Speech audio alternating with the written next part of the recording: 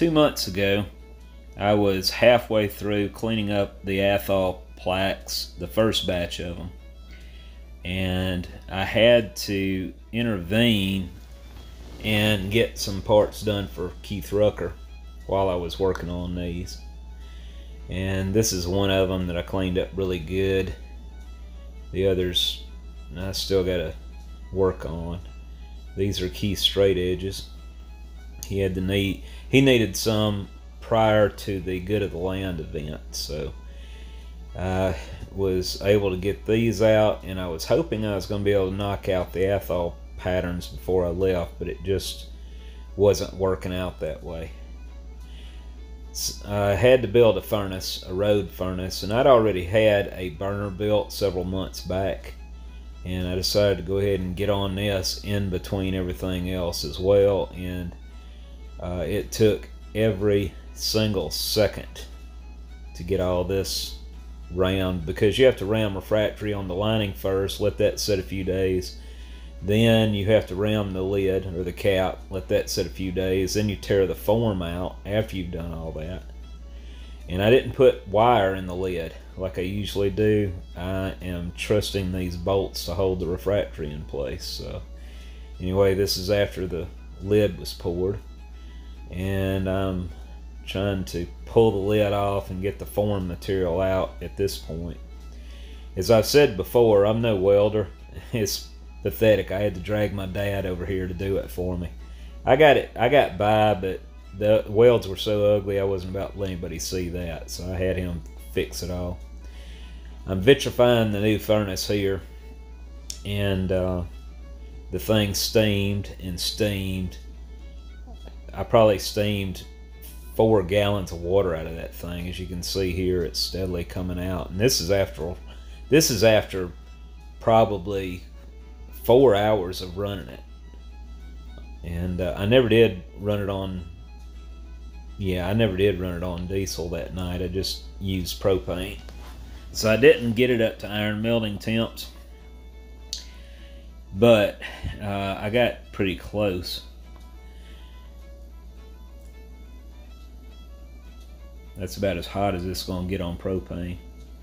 And I raided my plate off my old furnace to put on this one. I'm going to have to get Tom Utley to make me another one to go back on the old one.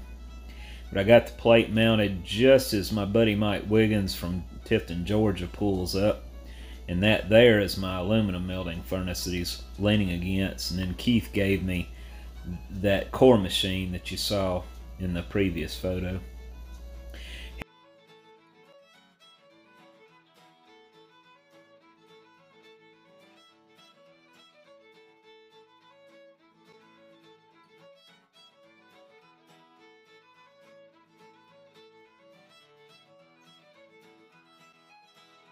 I got a chance to stop by and visit my buddy Andrew Alexander, the Blacksmith Museum, and man, he's got some really neat stuff.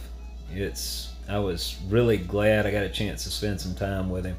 And that's him on the left and DeResta on the right. And DeResta helped me get some stuff done for the Good of the Land. I really appreciated that. And this is the pattern Emma Ritson made that was supposed to be at the Good of the Land Fest to be made. We were supposed to pour an anvil, and it made it to my house the day we were down there in Temple, Texas. So unfortunately we did not get to pour it, so we have that to look forward to next year. But look at the quality of the detail on the other side. She did an excellent job. It's a split pattern, and I'm anxious to try it out.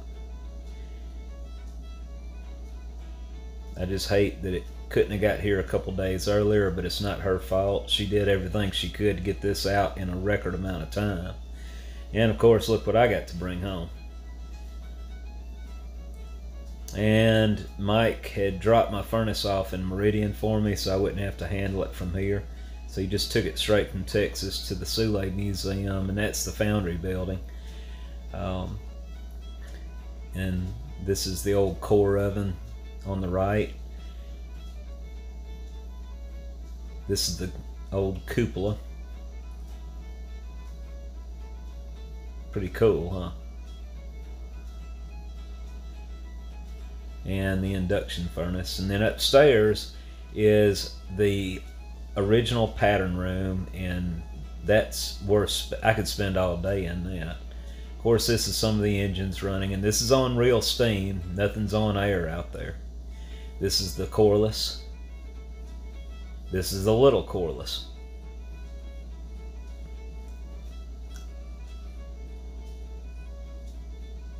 That's pretty cool. And I don't know why, but my buddy in Memphis and his wife usually come down for this event.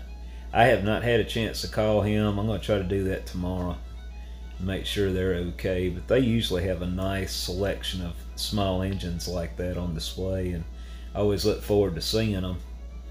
And now that things have slowed down, I'll find out what happened. But this is the coreless on the other side. The governor. More engines. Now, I filmed this before the people started crashing the gate, and I could kick myself because I didn't get any pictures of Adam, Kilroy, or Gary the following day, that Saturday. This was on a Friday morning before everybody showed up. I got one picture of Adam with us while we were eating dinner Saturday night, and that's it. I didn't even get any pictures of him when we were in Texas, and I didn't realize I didn't catch that until I went to cut the other video. But that was my setup from the back. And like I said, I was doing all this before anybody was coming in, so it wasn't that barren, I promise you. There's a lot to see, though. I had a little downtime, and this little engine, you step up on that plank and it'll raise anybody else up and down, but unfortunately I stopped it. Now, these two guys are very attentive. I wish I could have had more time with them. Miss Skipper, which is a teacher in Meridian, let me have these boys for a little bit Saturday, I believe. Swanik and Ahmed, and like I said, they were very attentive. They caught on really quick on everything I was telling them. We took that's Swanik and that's Ahmed, and we went up in the pattern room, and that's Grayson.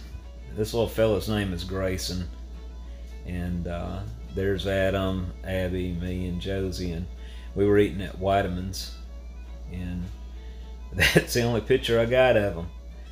But they were with us in Texas too. I just, when you're trying to do everything else, it's hard to take pictures and keep up with everything. But anyway, we had a good meal there, and then we had breakfast with them at Cracker Barrel the next morning before they left out.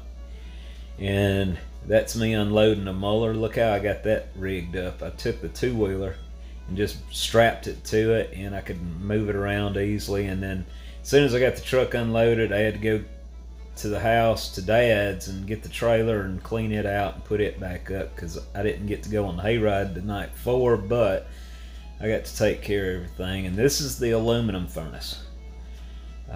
It's a reverberator. You throw everything in on the top, the burner's on the top. I got to do a little work on the blower. And now I'm getting back to grinding the gates, and once I get the edges cleaned up, then I'll smooth up the faces, get those cleaned up, wire wheeled. And it's like I said, I still got about a dozen more to cast, and that's some of the ones I've already started cleaning on. I'm scared to do a pour for at least another week because I had an accident, and it was burning my hand pretty good this weekend in Meridian, so I want to give my hand a little break to heal up. And this is what happened. I dumped a crucible of iron on my left hand, and then it went from there. It just went from bad to worse. It rolled down my leg, went down my leg, and but I was wearing spats, so I'm protected there. If you don't have a strong stomach, then don't look at the last picture here, but that's the only damage I had from all that. So anyway, that was the only injury I had, so I'll be okay. This is healing up pretty good. I hope you enjoyed what little bit of video and clips I had to share. If you can stay tuned to A-Bomb79, I'm sure he's going to be posting some good videos of the whole event.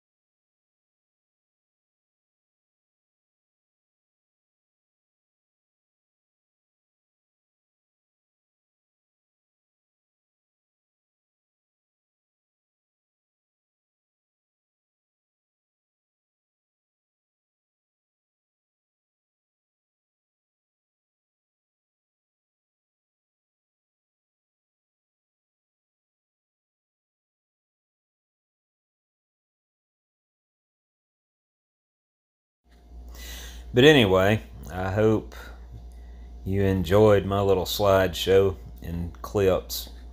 I couldn't take any good pictures during the festival at Soule. I wish I had, but there will be some more circulating. I'm sure Adam's posting some soon, so y'all keep your eye out for that.